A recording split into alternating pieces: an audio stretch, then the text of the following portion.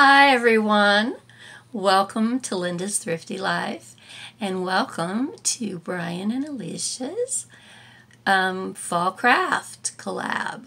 I'm so excited to be joining them and the other participants that are listed below and in sharing some of our fall crafting with you. My name's Linda, if you're new to my channel, and I've been a YouTuber for a little over a year, and I have just started crafting really seriously maybe in the last 6 months or so. So I am learning all the time, trying new things. So I'm a simple, basic, kind of clean crafter, but I hope that, something I share with you might inspire you. I chose a theme for this week as flat mail, with postage being so expensive anymore, and some of us not even being able to get to the post office because of, COVID-19 and having to be, kind of quarantined in our homes. That being able to send stuff from home and flat mail is really important. So these are what I've come up with, which I think would be pretty easy to do for swaps or friend mail. So the first thing I decided to make was a Memdex card.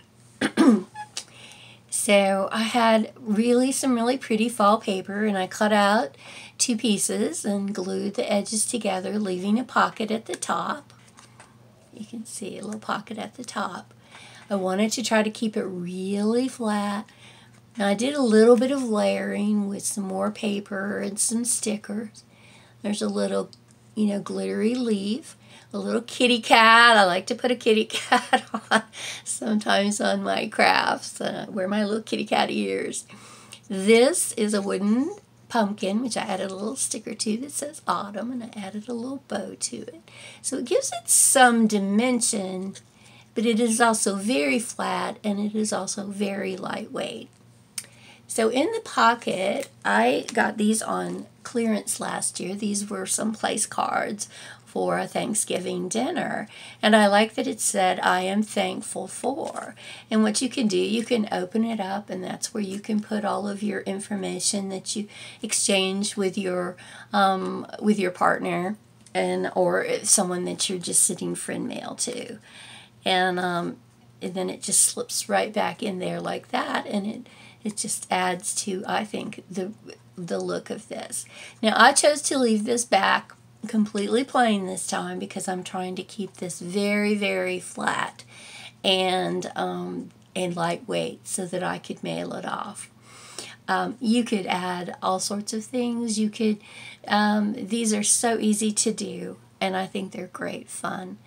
I love adding like flowers, and I like these. These are kind of the little burlap flowers, and I took and I did some inking on that one. This is a sticker, and this is just, like I said, a little gold leaf. So that's what I made for the Memdex card. So my bigger craft was I decided to make a pocket letter. I really like making pocket letters. It was one of the first crafting things I started doing when I got into crafting. So let me share the whole thing with you. I'm going to try to keep the glare off. It's kind of hard. I have to have lights on. My craft room is not very bright. So this is the whole pocket letter. I chose to do the 9 pocket. So I'll bring it closer. I used 2 different kinds of paper. This pattern paper with all these words on it. Blessed, Thanksgiving, apple pie, turkey, cranberries, yummy. And I just liked the colors, and I liked the pattern that it added. And then I just used plain orange with it.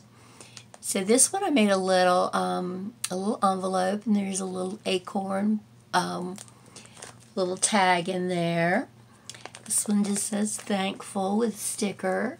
This one has some ribbon on it and some stickers. This one is, gobble, the turkey theme. And this says give thanks. And then there's an acorn and a leaf. That's sort of my theme. And that's harvest blessings. This one was layered up a little bit with some more sequiny things and just some interesting pieces of paper. This I used washi tape and stickers, and again just some it says Thanksgiving and some stickers, and there's my little kitty on this one. I then added washi tape to the side and I made a little tassel, and I used just 3 pieces of ribbon and trim, and I put it on a little pin to pin onto the edge, and I added this little button that I have in my stash. I think it's really cute.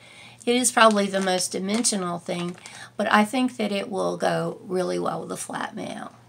So because I'm wanting to keep this pretty flat, I added all of my goodies to the back and not going to be a separate. So let's see what I added. So I made a little sequin mix. There's also a wood pumpkin in there. These are some little playing cards that they're a match game that I got from Dollar Tree, and they were fall, and I just thought these images were so cute. And there's several of them in here, and they could be used. Oh, there's football, because you know some people love their fall football. And let's see that, and the tractor, and I think there's a turkey and some other things. So they could be used just in a pocket letter, or you could fussy cut them out and use them. These are some pretty orange embellishments. Here's some ribbon that was used in the pocket letter. Here's some little pieces of paper and some stickers. These could be used for somebody's crafting. And these are some pumpkins, pumpkin stickers that I used on the front. Then I took 2 little mini file folders, and in this one I have the cute acorn bling, and there's some inside there and on here, and this one has the leaf bling, and it's out here, and then there's some for them to use inside. This center pocket includes my tag, and when I take it out, you could then put all of your information on the back, and when it's in the pocket, the tag part, oops, makes the bow on the other side. That you could see on the other side. So I really like the way this turned out, and it's very, very flat, but I think it has a lot of fun on it, and I think that the things you would send.